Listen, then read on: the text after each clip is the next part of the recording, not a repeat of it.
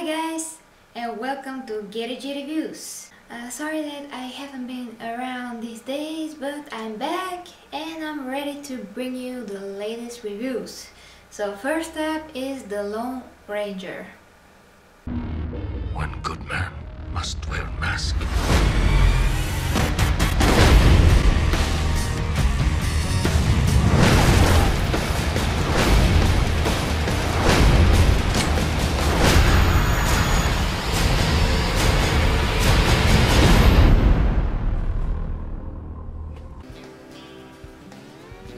So The Lone Ranger is starring Johnny Depp and Armie Hammer, and as I said, if you watch my Judging by the Trailer show, I said that maybe I'm going to see it or maybe I'm not going to see the movie.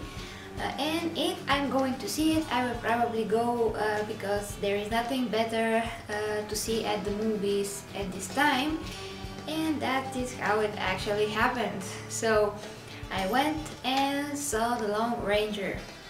So here are my thoughts. I'm going to start with Armie Hammer's character, who is a man of the law, and he tries to keep everything right. He's trying to do everything by the law and doesn't like shooting people, but at the same time he's very good with the gun. But fate. Apparently his destiny is different than what he thinks, and he becomes the Lone Ranger. That by definition is a shadow walker, a guy who can be killed in battle. He and Johnny Depp's character, the Indian Tantu, start to seek out the bad guys and bring them to justice because they both have a common goal and they both want to take down the same guy or guys. I'm trying to do this a non-spoiler review, so let's continue.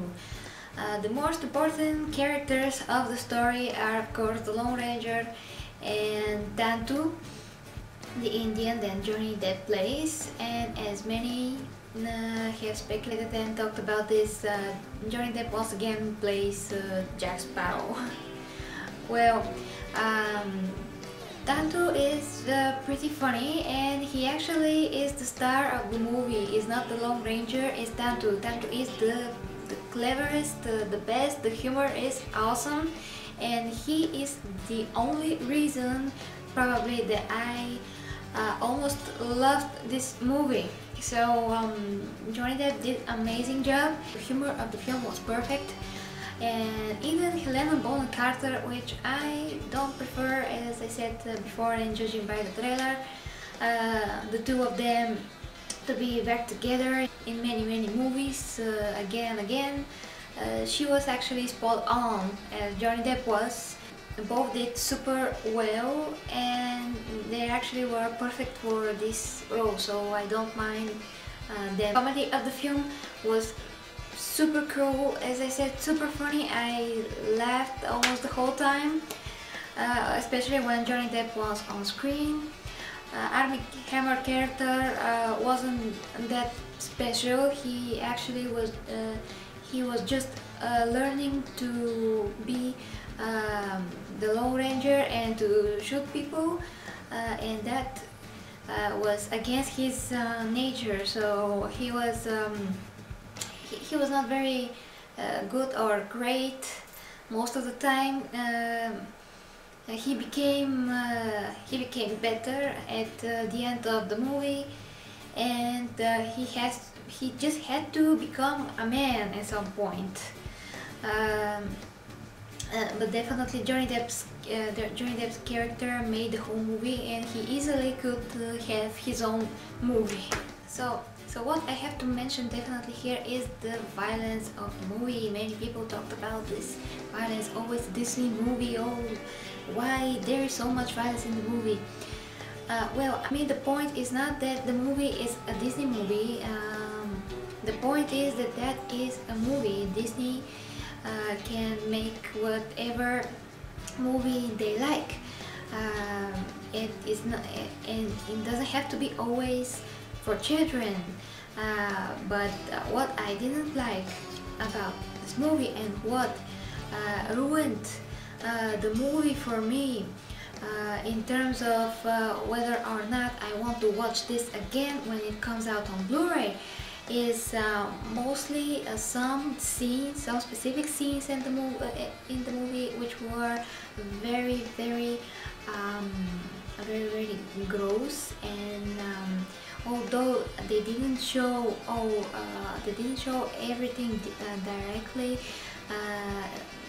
they made sure that you will remember that, and that you will know exactly what and how it's happening. So it's not not pleasant, and and I'm not going to spoil it for you, but there was a scene that is kind of a key scene in the movie, one of the key, you can say, scenes in the movie, where the bad guy does something, and the way they showed how he did that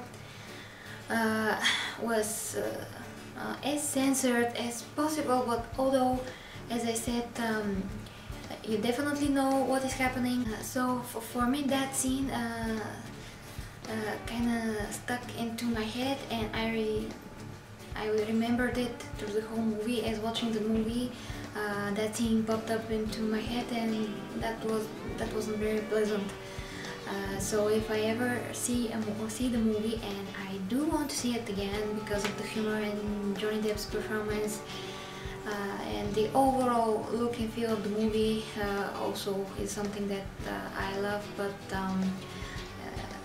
exactly for these specific scenes and that specific scene, I will probably skip those scenes when I watch the movie, and that is what I don't want in a movie, to have scenes that are so unpleasant and or so boring or so stupid or something like that, that you will actually want to skip this with your player, for instance, and that is what I don't want in a movie that makes a movie unperfect. Not that every movie is perfect, but there are movies that I will watch again and again, that are not that perfect, and I would want to see every single scene, like Man of Steel, for instance. I don't want to skip anything from this movie, so that is telling a lot about a movie. So overall, I give The Lone Ranger a 7.5 out of 10. And I don't actually recommend it to see it on the big screen. It's not a must-see on the big screen. You can definitely wait for the Blu-ray. The movie is good. It's very entertaining. It's very cool on the big screen to see it, but it's not one of those films that is absolutely necessary to see it on the big screen, like Man of Steel. And I don't want to say Avatar, but although those movies are different, the thing that they have in common is exactly that both movies are exactly for the big screen. If you see them at home, the effect will not be the same. So The Lone Ranger was not that kind of movie. I can say that it's forgettable. It's definitely not forgettable movie, and it's definitely above average. What I forgot to say is that if you see the movie in 2D, will be absolutely the best decision. If you're going to see it in movies, still it's best to see it in 2D if you have this possibility. Fortunately for me, the movie was only playing in 2D in most of the theaters here, so I was lucky enough to see it in 2D, because most of the time they force you to watch it in 3D, and there is no 2D versions of the movies, of the most 3D movies here. So, but this time I saw it on 2D, and I was very pleased because I could see everything. Well, that's it for this review, guys. Stay tuned for my next review of Pacific Rim and The Heat. Maybe I will do a Deadpool review. I know that it's kinda late for this, but if you still want to see a Deadpool review, for me, I'll make sure to do that as well. So stay tuned, subscribe if you like, and see you soon.